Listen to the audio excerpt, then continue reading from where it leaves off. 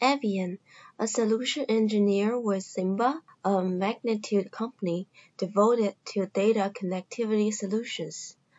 I'm here to show you how to configure the Simba Hive ODBC driver for Windows. This tutorial assumes you already have this driver installed. If you haven't installed one, please check out our video tutorial on how to install your magnitude connectivity ODBC driver. The most common way to configure an ODBC driver on Windows is to create a data source name, which is also known as DSN. This is done using the ODBC Data Source Administrator program that came with your install of Windows. As you can see, there will be two versions of the app installed, one for each business. Make sure to use the version that matches the business of the driver and the application you want to use. You can double-check the driver installed in the Drivers tab. The install driver should show up here if you installed successfully. You have the option to configure a user or a system DSN. For this demo, I will create a system DSN. The process is the same for a user DSN. Clicking the Add button displays a list of drivers installed, just as we saw earlier. Double-clicking or clicking Finish launches the DSN configuration dialog. The DSN configuration dialog is where you set your connection settings. The first setting allows you to set the data source name, which is a name for the connection that will appear in application DSN list.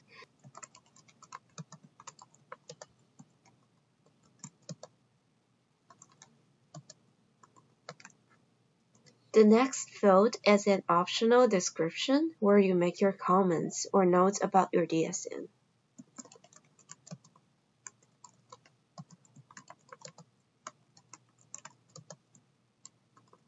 To connect to a Hive server, you must configure the Simba Hive ODBC driver to use the authentication mechanism that matches the access requirements of the server and provides the necessary credentials. By default, the Hive server type is Hive Server 2.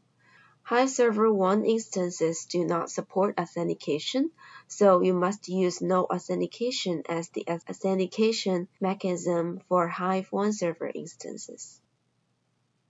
Server Discovery Mode options specifies whether the driver uses the Zookeeper server.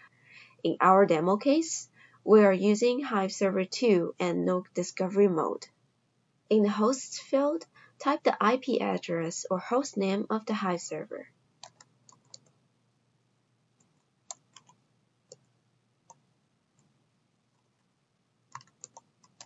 In the Port field, type the number of the TCP that the Hive server uses to listen for client connections. In the Database field, type the name of the database schema to use when the schema is not explicitly specified in a query. Choose the appropriate option, in this case, username and password, and enter the credentials. In the password options, you can select encrypt password for current user only or all users of the machine.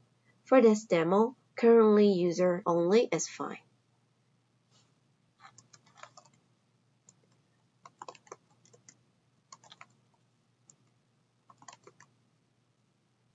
Optionally, if the operations against Hive are to be done on behalf of a user that is different than the authenticated user for the connection, type the name of the user to be delegated in the Delegation UID field. In the Swift Transport drop-down list, select the transport protocol to use in the Swift layer. Specify the proxy in the Proxy options. Check the Use Proxy checkbox and fill in appropriate information for the proxy host, port, username, and password. We're not using proxy today, so we'll leave it as it is. Specify HTTP options when you set HTTP as the Swift transport. Similar to proxy options, you can configure the driver to enable SSL in the SSL options. For more detailed information on SSL options, you can check our documentation on the website. Our driver also supports numerous advanced options, which can be found in the Advanced Options dialog. You can also refer to the documentation on our website for a more detailed Advanced Options guide. Click OK to save your settings and close the Advanced Option dialog box. Our driver supports 6 levels of logging, which can be found in the logging options of the driver. If you're debugging an issue with Magnitude Simba support, we will frequently ask you for the trace log to aid in reproducing the issue. To do this, you will set the log level to trace, and then browse for a location to store your trace log. A good location for the trace log is usually documents or downloads or a folder that has relatively open user permissions. It is important to turn the logging off when you are not debugging, because the trace level logging can have a massive impact on the driver performance. Once your DSN is configured, click the Test button, which will check to make sure your driver can successfully connect to Hive server. If that passes, you have successfully configured your driver. To save your driver, simply click the OK button. That's it!